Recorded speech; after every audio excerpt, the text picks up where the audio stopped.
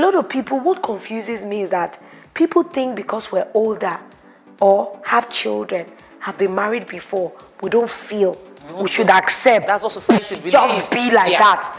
I tell everybody that comes my way that even if you're 50, 60, 100, every woman has emotions like everybody. Sure. I would go with you to the movies, so go eat. I'm going to look at your face. I'm going to like the way you talk, read to me, you know, the things that I fancy. Yeah. And those are the things that actually center you. And I found out that it depends on what your focus is. Do you know women are so, I don't know, I think we're not wired like men. Like for me, if I'm having sex, I'm having sex.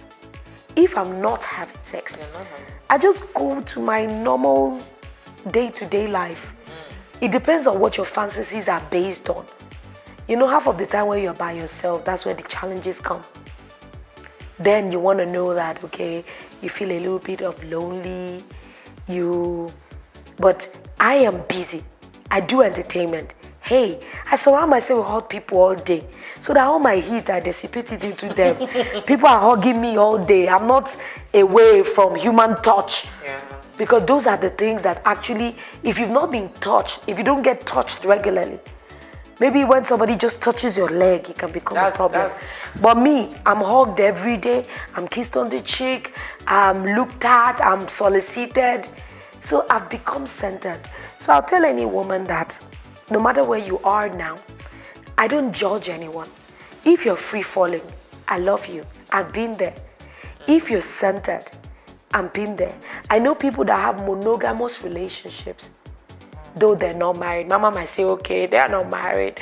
I know, Jesus forgive us. But there are people that have monogamous relationships. They're not dating randomly. I have friends that are single, that have been with one person for 10 years. Both of them just don't want to marry. Yeah, they just want to what if they don't even want to marry? Committed to each other. Just the only thing that is different is they don't want to go to church and do or say I do. So whether you are there, sex for us single women, our bodies function the same way.